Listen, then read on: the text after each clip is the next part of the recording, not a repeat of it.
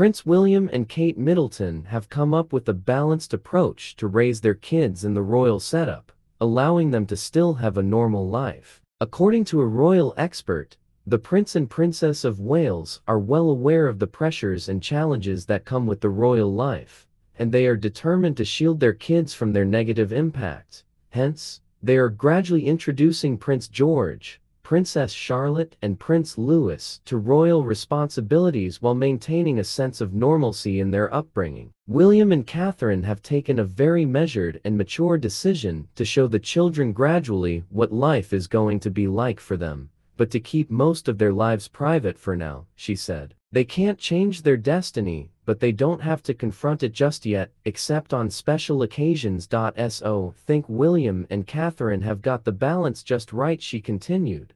The children obviously know they were born royal, but they don't have to be in the public eye very often. There will be time enough for that. For now, their parents have made it very clear that their priority is to give their children as normal an upbringing as possible.